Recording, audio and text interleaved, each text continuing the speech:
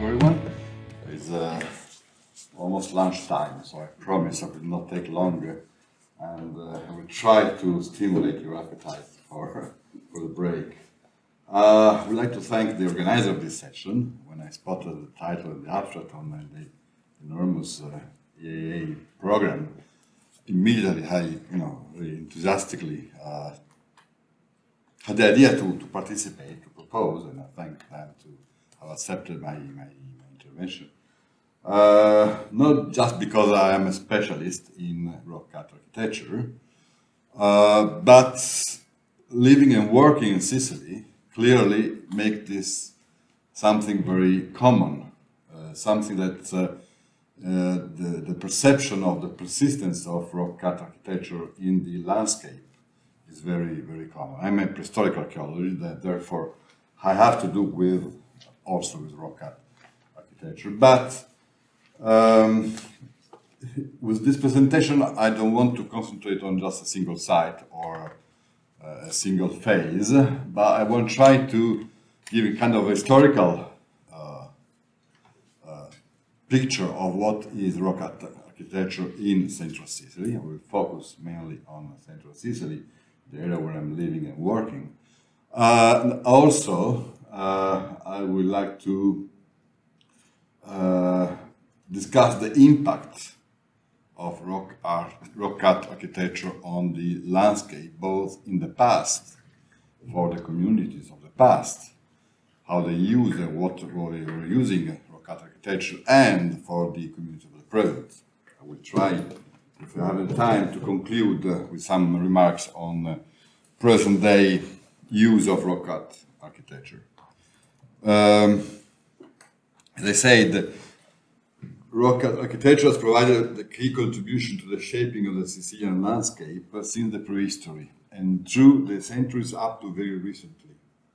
The island communities developed very early the techniques necessary to cut and shape the widely diffused limestone, sandstone, in my area, the array, also the flysch formation.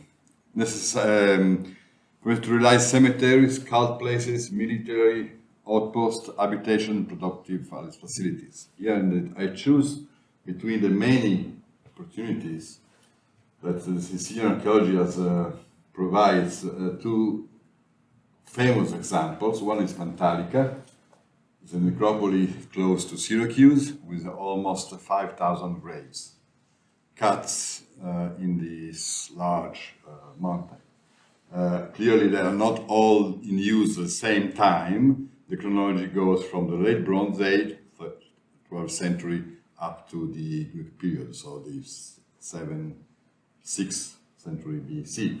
While this one is Arteria, this is a catacomb, and it's near Ragusa, again near southeastern Sicily, dating from the 4th, 5th century AD up to the Byzantine period. So yeah, it's 8th, 9th century AD.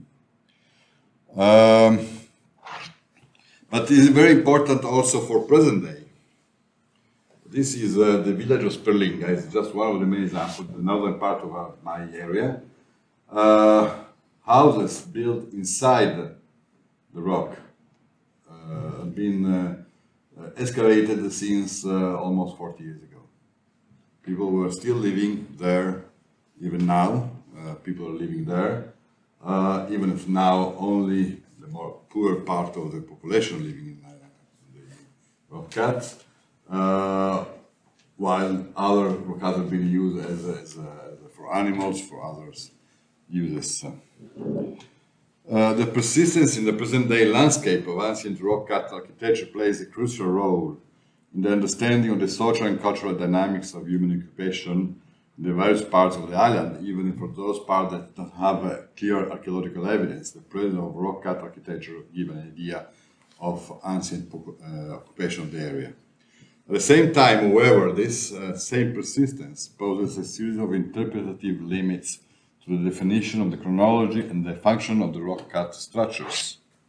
The techniques and the tools used to cut the rock are very conservative, remaining almost immutable through the centuries. Rockcut structures have often changed their functions, with the overlapping of different uses in the same place, and the continuity of occupation of the same structures, even with different roles, has provoked the disturbance and the disappearance of the oldest stratigraphic context. We can start to talk about rock cut structures in Sicily during the prehistory. The oldest evidence are dating to the early Copper Age, around the 4th millennium BC, with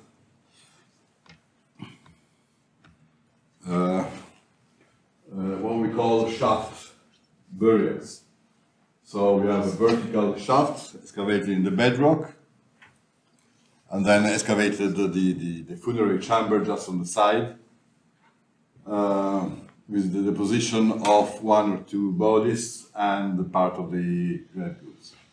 Okay, there is an evolution. We move from vertical shaft to frontal entrance. This is early Bronze Age, end of 3rd, beginning of 2nd millennium BC. This is the necropolis of Castelluccio, which gives the name to the entire period.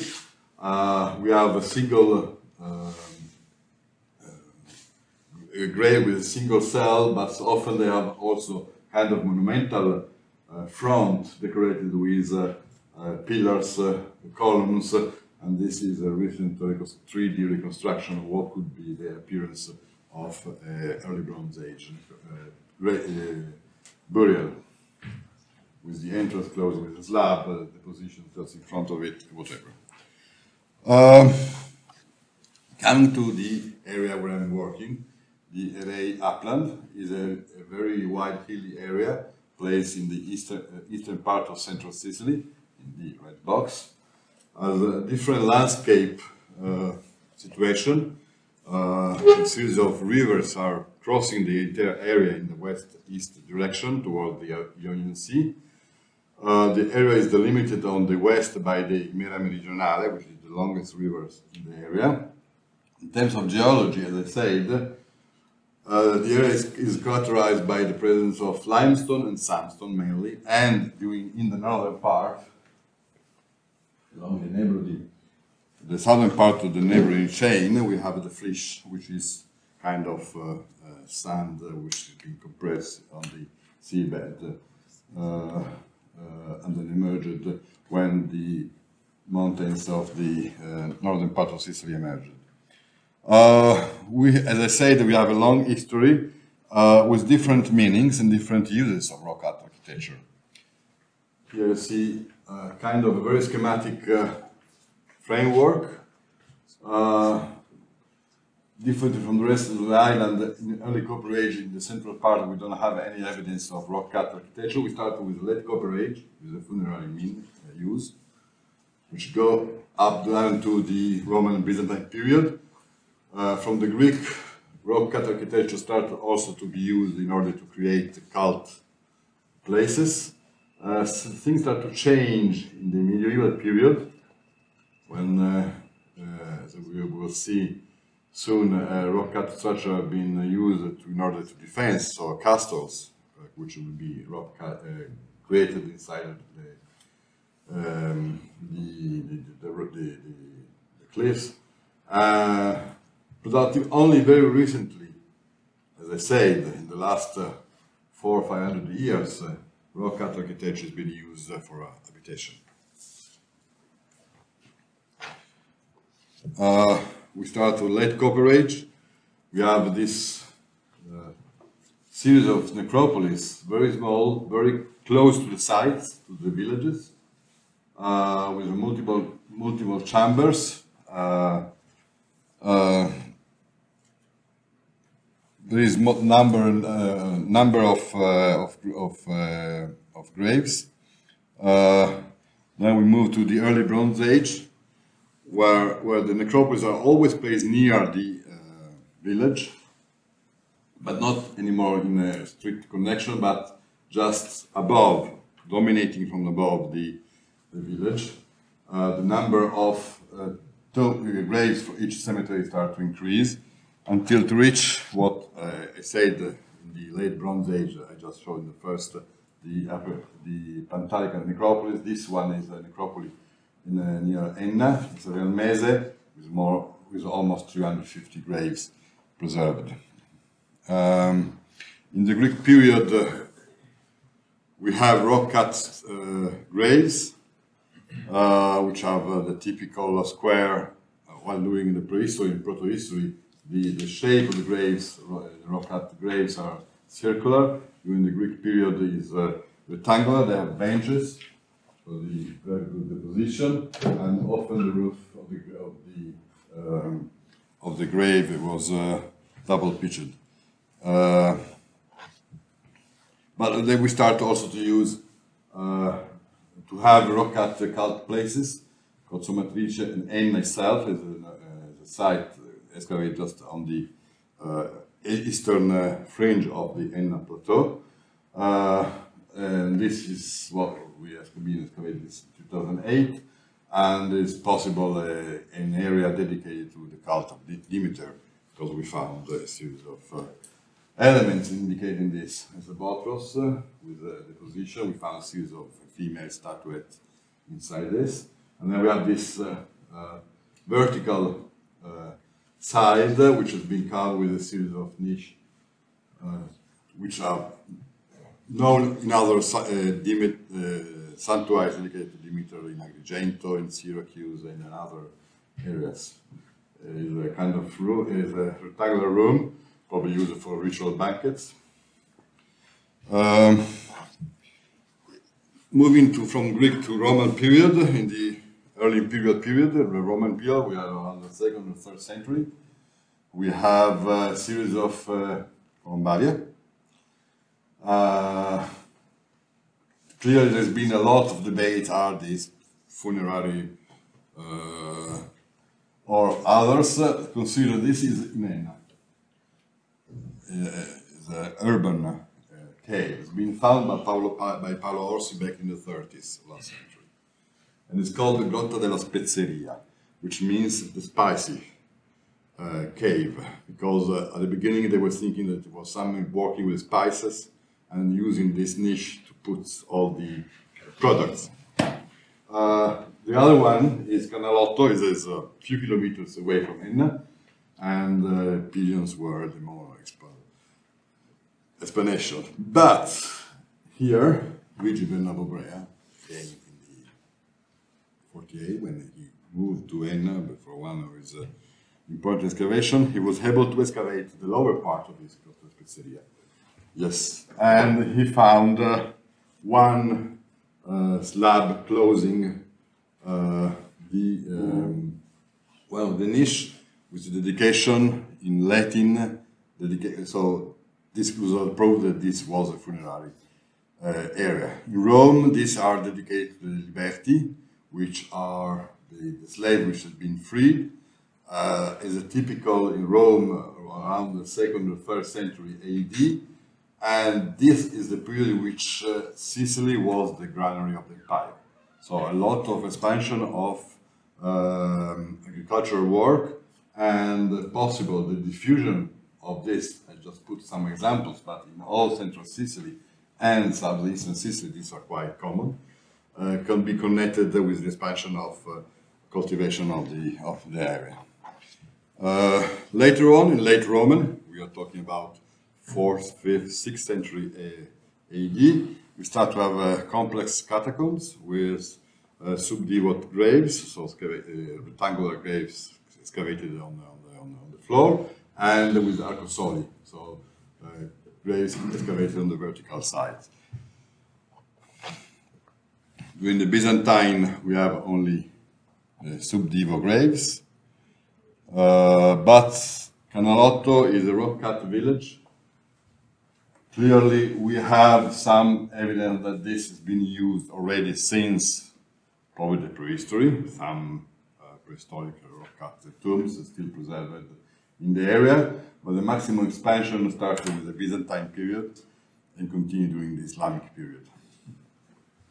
Islamic period is been evidenced by Aldo Messina, a colleague from Trieste University, that in one site just the northern part of the area, located along one of these flysch cliff. settlement where a progeum is used, and he interpreted one as a possible rock cut mosque. The passage from the Byzantine to the Islamic and then after Islamic to other periods is well evidenced by the presence of a series of castles which has been realized cutting the rock. The most famous is Sperlinga and Gagliano, that are structures very quite big, very complex, completely cut inside the bedrock, the flysch numidic. I want just to conclude, just to give you an idea what is the complexity of study rock cut architecture with the story of a single cave.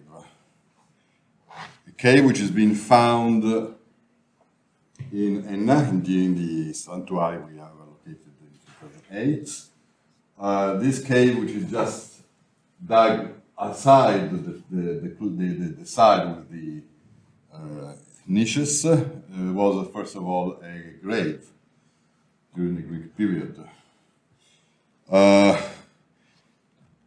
Because we have clearly the remains of the rectangular entrance, typical of Greek graves. During the Roman period, however, inside has been excavated a series of arcosoli, and the dimension was very small, so probably children. Still the same use of funerary, but different ritual. During the medieval period, there was not used anymore as a funerary space, but as a productive space. So we have a series of pits filled with late medieval pottery. So the same cave has changed through the centuries, meanings, uses, and function. I want just to conclude saying that we need clearly more attention to the technological. Many of the papers this morning were very instructive for me. That I'm not a specialist, but give a lot of ideas that can be, used in order to start projects on focusing on the study of rock cut architecture, escaping a little bit from the typical cultural material approach used in Sicily. And it's important that the persistence of this rocky landscape is used today in order to propose projects in which these caves, these graves, these castles are becoming part of a shared identity and used by local communities to produce new acts of construction of the Sicilian landscape. Thank you. Thank you very much.